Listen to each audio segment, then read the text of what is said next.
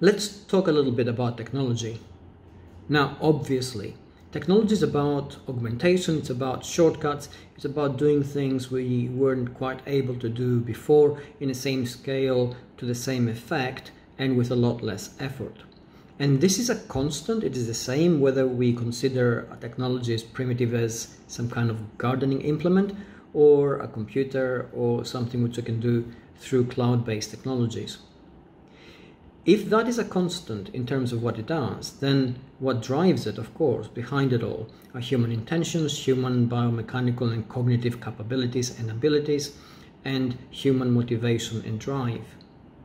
And the successful implementation of any kind of technology depends upon our ability to understand what the human element really is, and then how to successfully project it on the other side of the technological interface. Easier to say than to do, perhaps.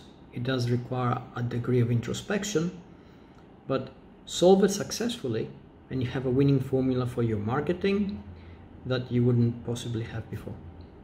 I hope this helps.